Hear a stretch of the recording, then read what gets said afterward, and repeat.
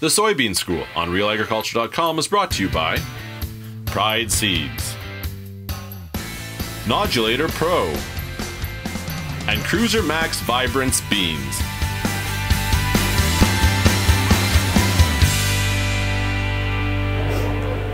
Bernard Tobin here at the Southwest Ag Conference, joined now by Dr. Seth Naeve, University of Minnesota. Sir, thanks for taking the time. Thank you. Now you're a soybean researcher, and we're on the Soybean School. We're going to talk some soybeans, and you've had an interesting study that you've been doing. You've been looking at it. You know, that kind of kitchen sink approach to how do we extreme or intensively manage soybeans. You know, tell us what you learned here. I mean, does the kitchen sink work?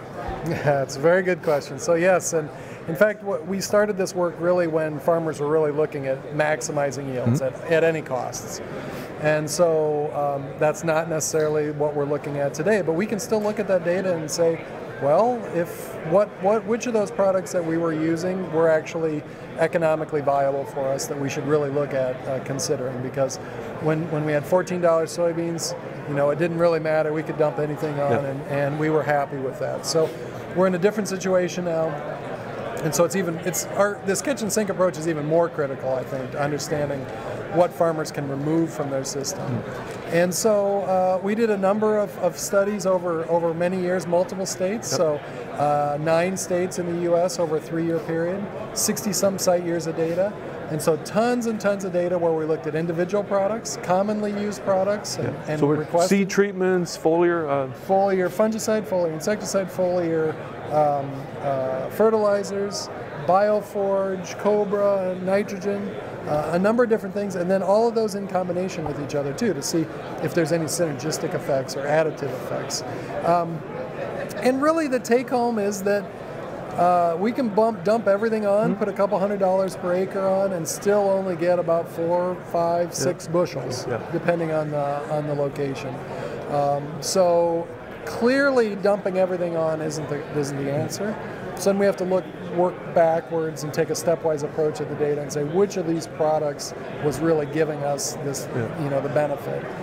And for the most part, I can really divide all these products into 2 groups. One is real pesticides with real modes of action that affect certain pests, whether that's insects or fungi, those things that affect actual pests.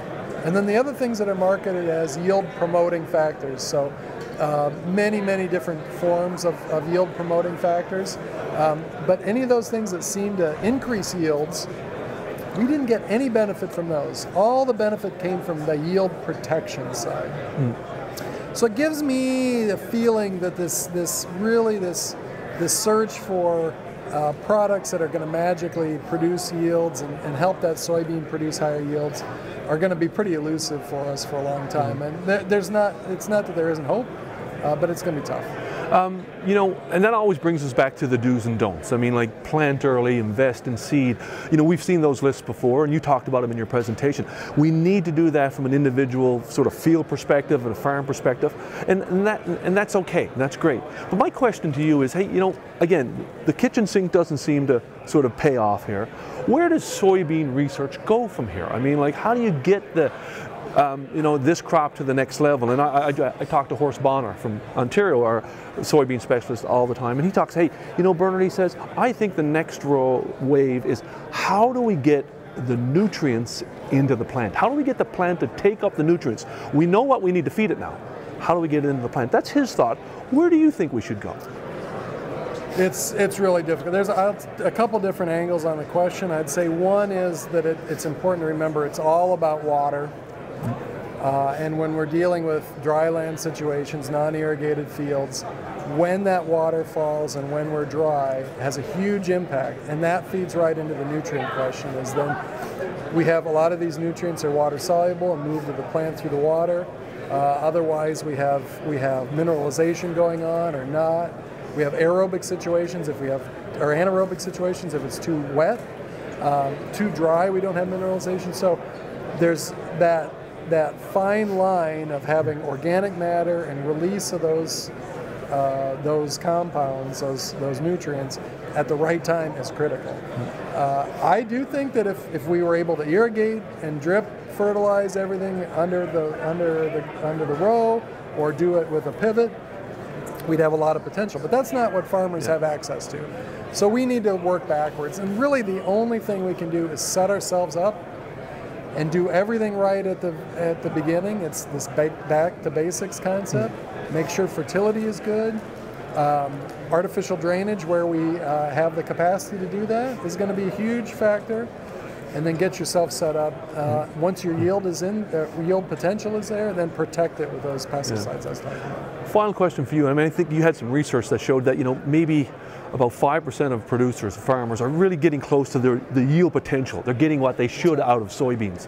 Does this come back to the producer, you know, intensively managing their crop? And people always say, hey, think about soybeans like corn and manage it with intensity.